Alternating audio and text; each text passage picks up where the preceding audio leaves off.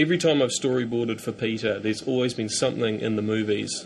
There's always been something that I've had to storyboard, even right back on Braindead, especially back on Braindead. But there's always been something that I've just thought, oh man, that is going too far.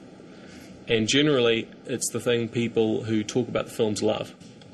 The idea here was to seamlessly blend between our real Legolas and digital Legolas, which happens about right here, just before he mounts the tusk. And so, I had to be quite careful in matching textures and getting the shaders to behave exactly as Orlando's costume behaved.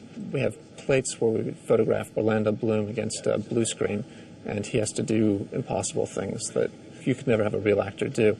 The idea here is Legolas is supposed to be standing on the front leg of a Mumak, jumping to the back leg of a Mumak. We're trying to figure out how we can get this to work. And this is what we ended up with. So you can see it's quite a bit different.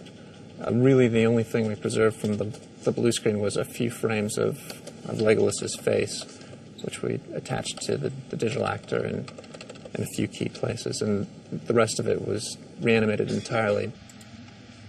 Because the sandbags that Legolas is climbing onto is static, Legolas is sort of just in his mind trying to sort of mimic what the Mumak would be doing, sort of changing weight and that sort of thing.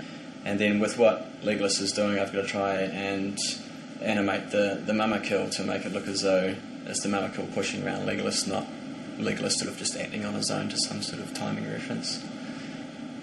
There's a few artists here that are particularly good at that sort of morphing technique. And what we've done is we've tried to match our CG Legolas as closely as we can to the physical Legolas that was photographed against the blue screen.